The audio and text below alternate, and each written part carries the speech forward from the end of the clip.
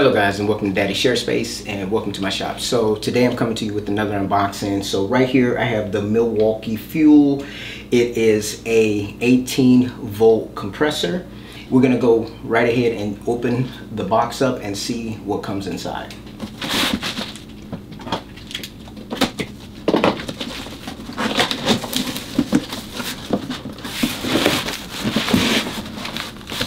This is what it's looking like on the inside. Let's pull it out.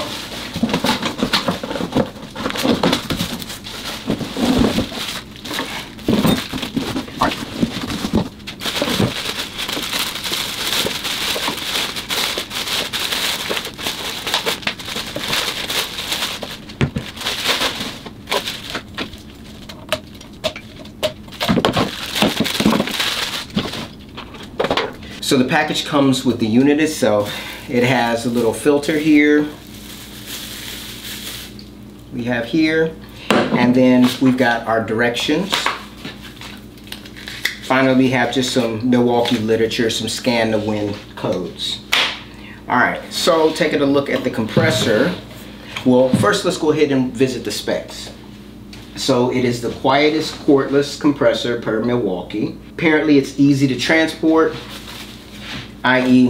it has this handle here so you can carry it about. You can get up to 1,600 nails per charge. So it's not actually specifying what size nails or what type of nail gun that you would be using to get those 1,600 nails per charge. It has the Red Link Plus intelligence. It runs off of the 18-volt battery, as I said before. It's got a power state brushless motor inside of it, and this particular device has a 3-year warranty. It has an SCFM of 1.2 at 90 psi. It has a capacity of 2 gallons, and that's 7.6 liters. The sound level is 68 dBs. The regulator is a single turn. It's an oil-free compressor. And the dimensions are 16.3 inches by 18.5 inches, or 412.8 millimeters by 469.9 millimeters. It's about 10.3 inches tall, and it weighs 31.2 pounds or 14.2 kilograms. And as far as the height is concerned, that's 261.6 millimeters. Now this is a tool-only version. Now right out the bat, let me just kind of take a look at this here. You've got your power button, your on-off switch here. It's a toggle.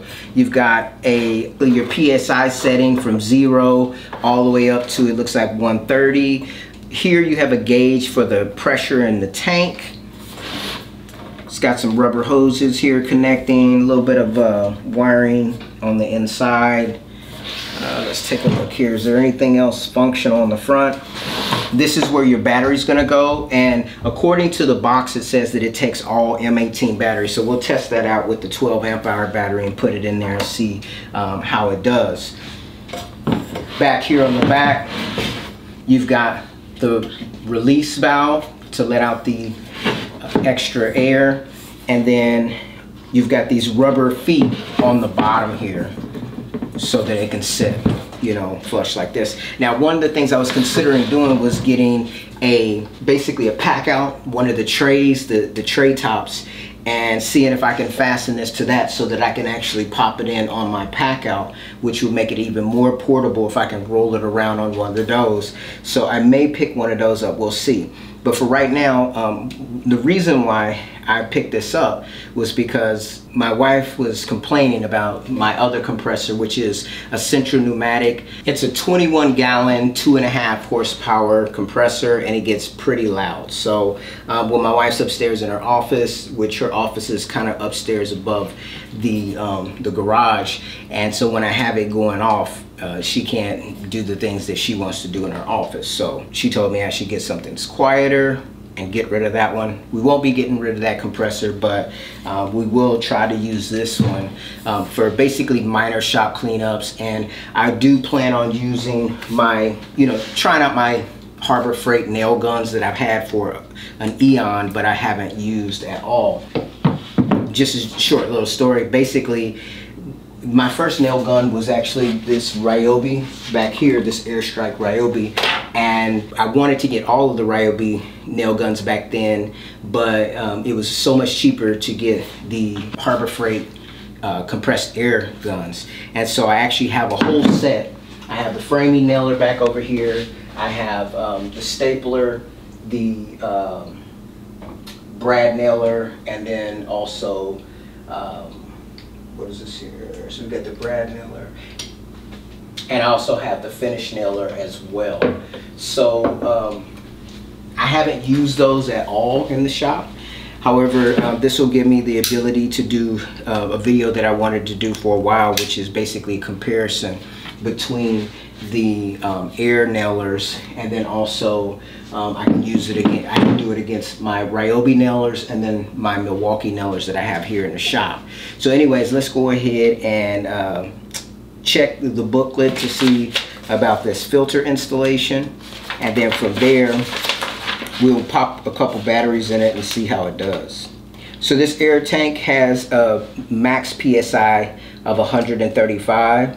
It can do air pressure at 40 PSI at 1.7 SCFM, but 90 PSI at 1.2.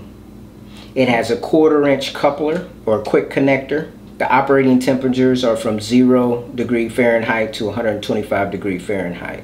Alright, so it looks like the air intake filter is going to screw on back here. So we're going to go ahead and install that now.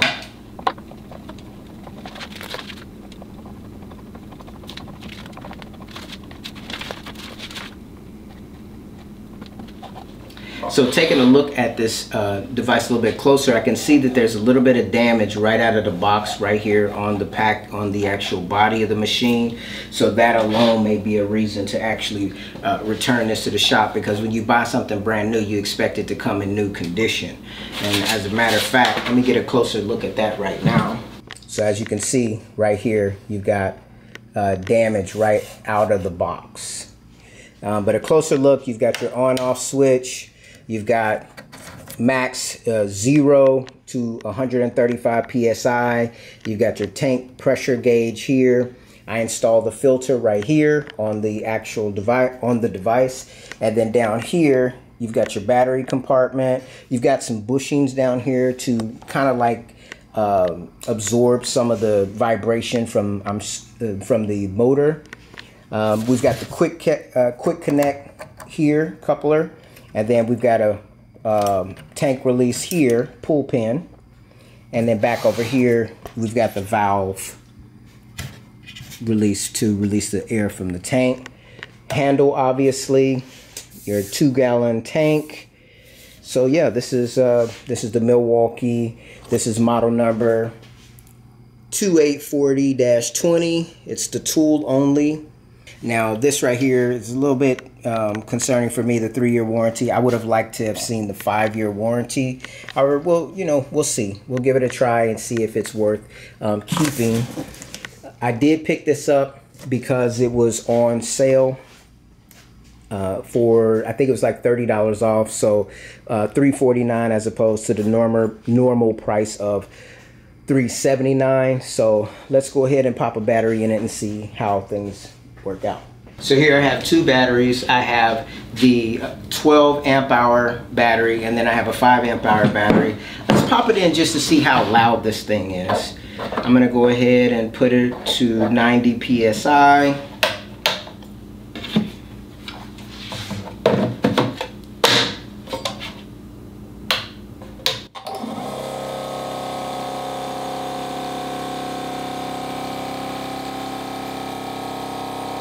So it's a few minutes to fill up. We are sitting on the top here at the tank pressure is about 130.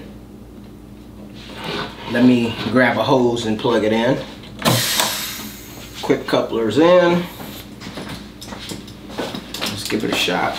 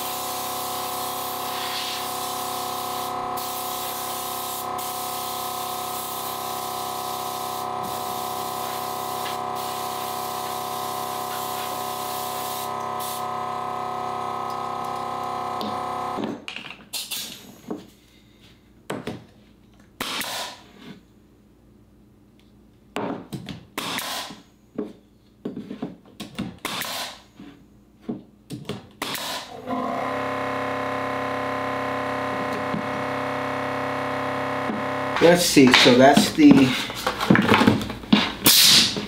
finish nailer. Let's give it a shot with the pin nailer.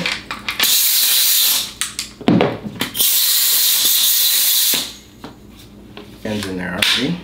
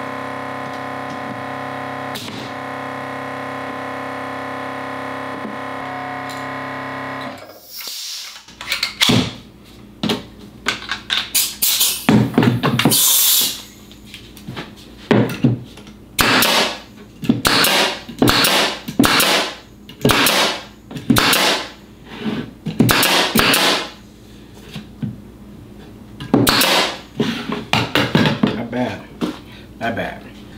So you can see here, one of the framing nails didn't go all the way down, but the other two are, you know, fairly flush. You can see the staplers are all the way in, and everything else is sunk beneath the surface. So obviously this little compressor is delivering enough power definitely to run the crown stapler, and also the brad nailer, the pin nailer, and the finish nailer, or the brad nailer here, the pin nailer, the finish nailer, and then finally the stapler. The framing nailer, you know, you could get away with it, but it looks like only one of the three framing nails are flush with the surface there. But overall, I would say it's not a bad outing for this particular compressor. Now, my concern with this particular compressor is how long will it last. I did see some reviews. Overall, it looks like it gets pretty good, like 4 out of 5 stars, 4.5 out of 5 stars on the Home Depot website. However, when I read some of the complaints, it's basically that it's not holding air later into its life cycle. So that is a concern.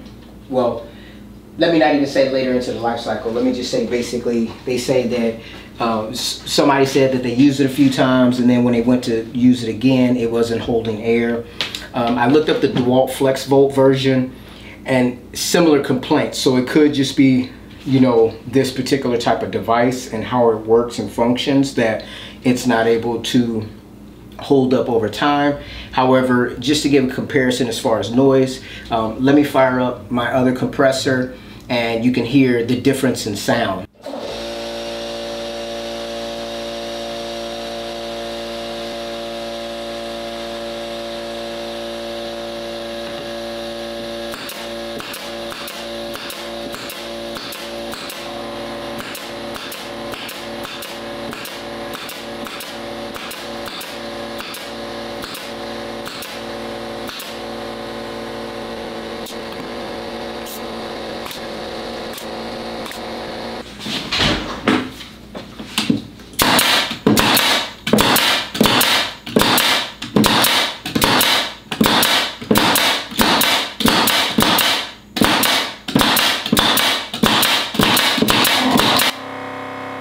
So with that little bit of work, this 4 amp hour battery, which was fully charged, is now depleted, is down to 1 bar.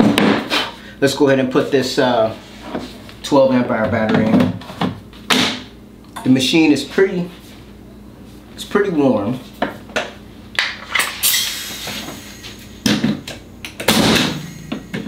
So anyways guys, this has been my unboxing and overview of this Milwaukee M18 compressor. It's definitely going to bring down the decibels of the sound with me using the compressor. I still will keep my big compressor, however, it will be reduced to jobs that require that level of performance. I'm pleasantly surprised with what I see so far. It's able to run all of my air nailers. It's able to utilize the air blower quite well. I also have an attachment so that I can actually pump up bike tires, so I'll be giving it a run with that as well. So overall, so far I'm happy with it, and I look forward to using this with my nailers in some of my little builds, because even though battery nailers are nice, they are significantly heavier when you compare them to their air-powered brethren. So I think in the shop it would be nice to kind of use some of the air tools with this smaller compressor, because it's not quite as loud. Anyways guys, be looking forward to a video coming up soon where I'll kind of do a side-by-side comparison, comparing the Ryobi nailers with the Milwaukee nailers with my Banks Harbor Freight nailers. Thanks for taking time to watch the video. See you in my next one. Take care.